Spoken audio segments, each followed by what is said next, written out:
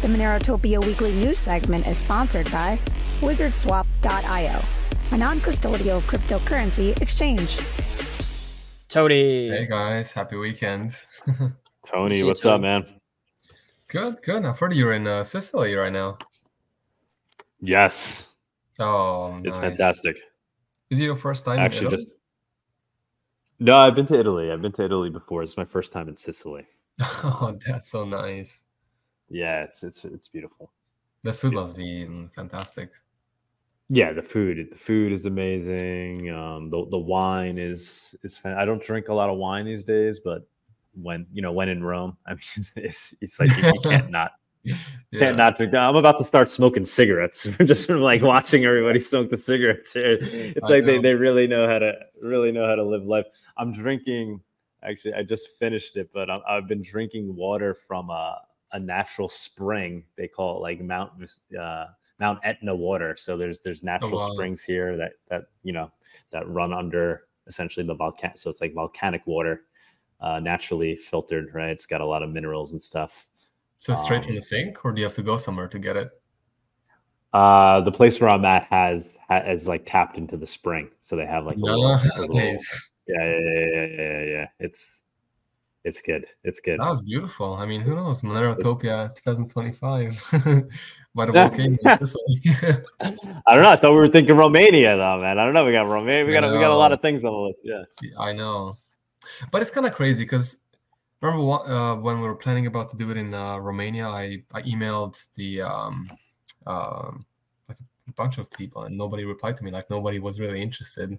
They kept saying that they already have activities in the center of the city and blah blah, and I emailed the city hall, everybody, and nobody was interested, unfortunately.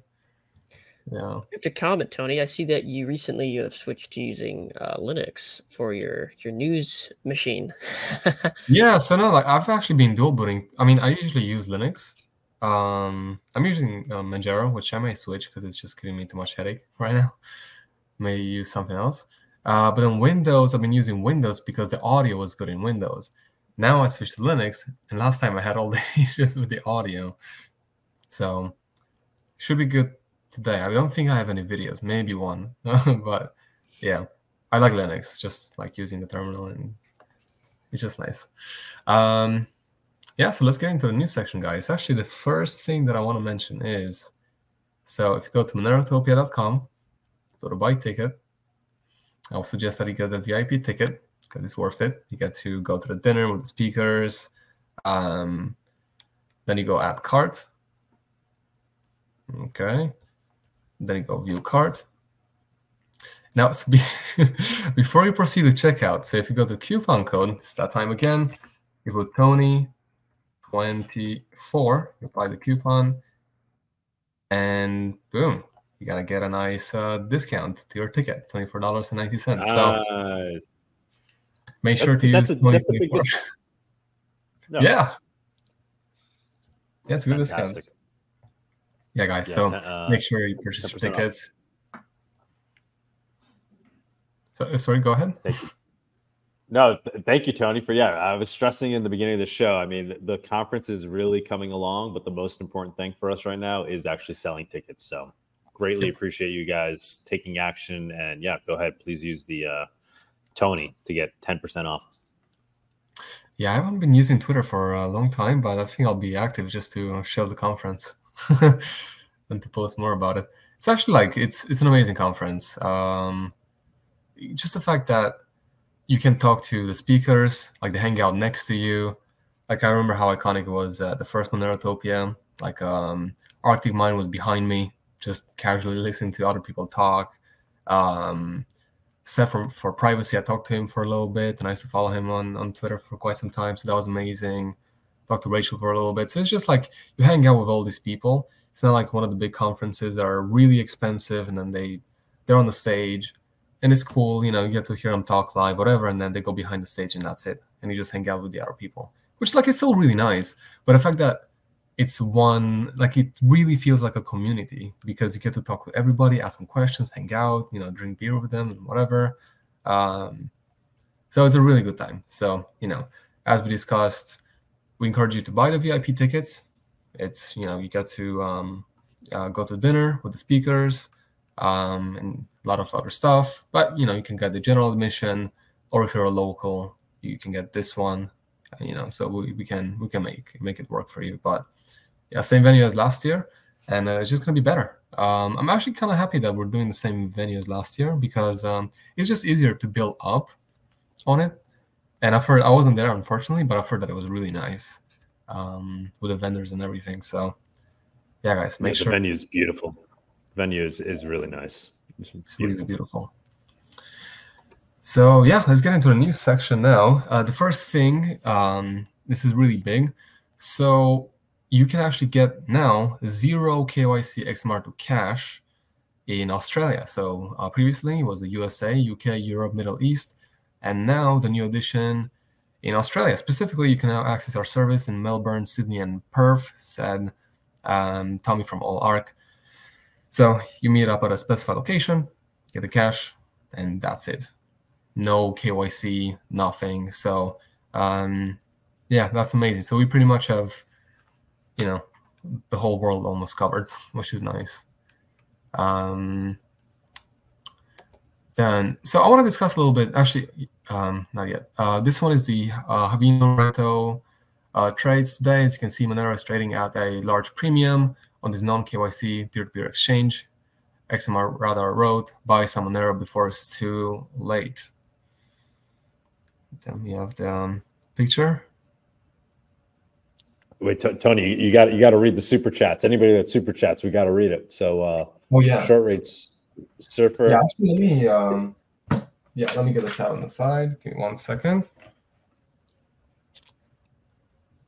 Shortwave is saying he tipped 15 cents. He's saying I've really enjoyed Linux Mint Debian edition. So there you go. Yeah, give me 1 second. I'm getting the super chat right now. Well, you could just see it. I'll just post them as you see it. You should be able to see it now. It's okay. up on the screen.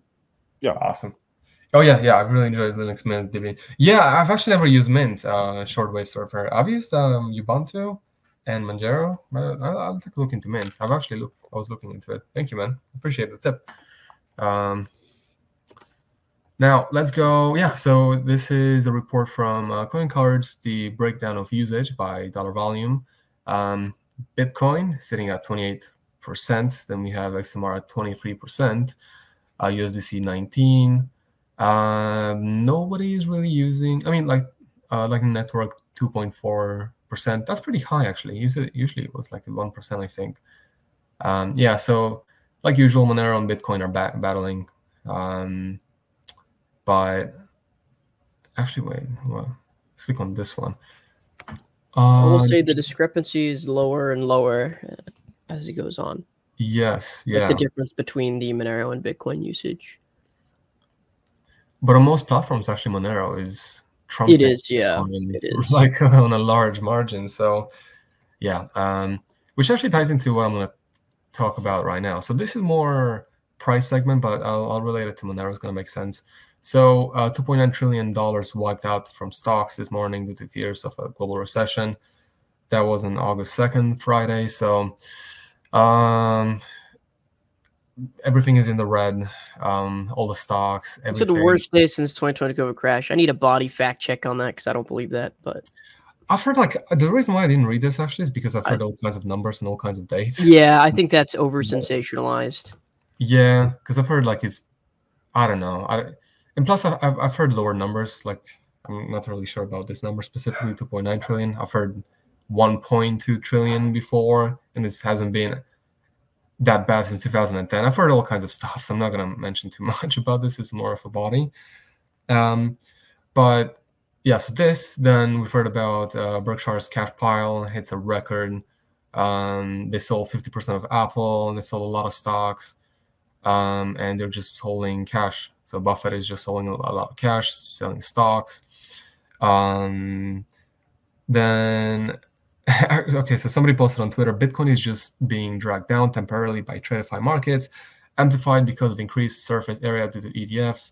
But with M2 on the rise again, it feels like the main event is almost here. And we have a chart, everything is on the red. Paul Yanovitz wrote, all those Bitcoin maxi statements feel like keep up the Ponzi, guys. It's not about the fucking price. It's about adoption and replacing fiat, and not looking for the bigger fool who will buy my packs higher than me. Monero has been the only green coin in market cap 100 while all others crashed. And we have a chart, and then I'll relate it to Monero. So this is Bitcoin, and I know some people are listening on Twitter, so I'll be more verbal. But so we have the Bitcoin chart is red, Ethereum. So it's a bunch of cryptos that are in the red, and there's one small little box which is green, which is Monero.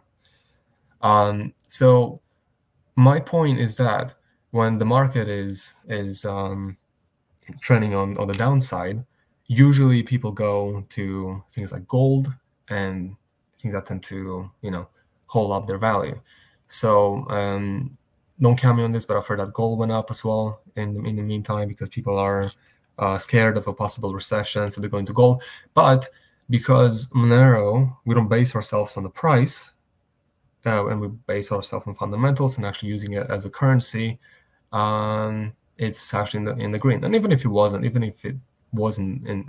the red, it's still one of those currencies that hold up the value, and it's been holding its value really, really well, just because it's actually used as a currency. And when it's used as a currency, then you don't have to be so scared holding it, because it's not just based off of speculation and price like Bitcoin. Bitcoin is not, as most of us know, it's not feasible as a currency. It's actually used for purchasing day-to-day objects. So yeah, again, just kind of proving that Monero is built to actually be usable as a currency. Then actually I want to bring this up before we get into something else. So I've seen this from the European Central Bank, and the reason why we talked about the digital euro and how they say it's private and it's going to be private, but I wanted to bring this one specifically because they said that the digital euro will be truly private. So this is an article from the ecb.europa.eu, and it says, many people appreciate privacy when paying and want their data protected. And this is what I want to mention, is current electronic means of payment are not optimal in this regard. And then they said, we are designing the digital euro to be the most private electronic payment option. And yeah, so we're going to go over this now. But as you read it, it sounds really, really good. Like, it sounds like they actually care, and it's actually going to be private. But there's going to be some backdoor. There's for sure going to be some backdoor. So they talked about what the digital euro is. It's a central bank digital currency meant to be complement cash as a day-to-day means of payment. So you can use it between shops, online, between individuals. And then I mentioned how you can really purchase stuff online through cash, which actually, like what I like about Romania is that you can actually purchase stuff online using cash, and you can just pay when they ship the product to you. So you have the delivery guy, and then you give them cash, and that's it. And that's how I make my payments when I'm in Romania, actually. I don't use my card. I just use cash, which is nice. Yeah, and then they talked about using a digital euro offline, close to cash. So say you're having dinner with your friend. So essentially, they're saying is that you can transfer money only between the two of you, or how many friends you're with, offline, and just the two of you will know about that transaction. And well, I mean, in that case, I wonder what they will do if we all make private transactions between ourselves. So if all the transactions are just essentially, I guess, offline, that's cool and nice. But I think there is a backdoor for sure to this, that there's going to be. Then, I mean, they just advertise themselves how the digital euro is going to be more private than commercial solutions and ones. And they're saying how the digital euro identity will be separate from your payment data, so that the euro system will process a very limited amount of data. Your bank will pseudonymize your data, which means that your name is not visible to the euro system and is replaced by a random.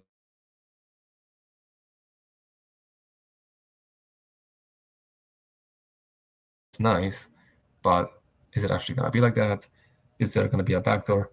And I can just imagine myself working in cybersecurity for them, or IT, or as a programmer, and programming this thing, then they're like, yeah, just make sure you make a function so that we have a backdoor in this thing, because there's no way that it's just going to be. Or what they may do is that they're going to signal, hey, you can only do small amounts private, like truly offline, like say $50. You know, it's truly offline, just between you and somebody else, and that's it. But if it's over 100 or whatever, then they want. They said they're not going to, but I really do see it. The asset sheet in which you detail your assets, your car, houses, watches. If you have a Rolex, paintings, you have a Picasso, whatever in your house, you gotta put that in as well.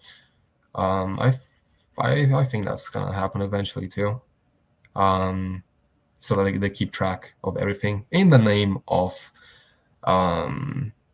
you not money laundering and paying taxes and all those stuff.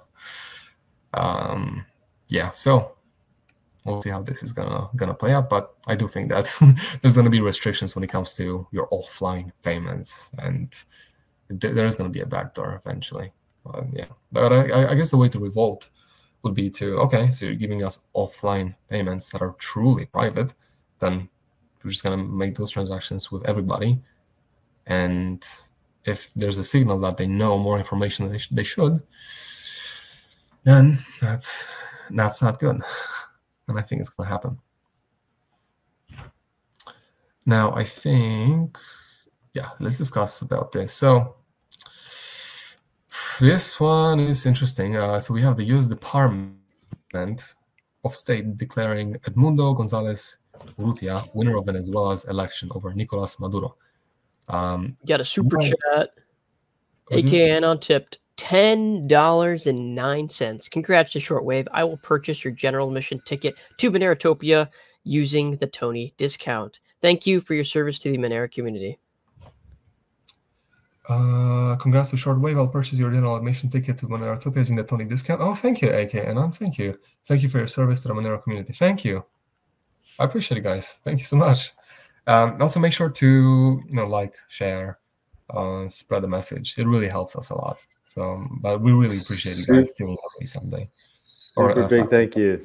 Fantastic. Thank you. Yeah. So, yeah. This basically, this paper talks about how Venezuelans, 12 million Venezuelans, peacefully went to the polls. They were, they exercised one of the most powerful rights given to people in any democracy, the right to vote.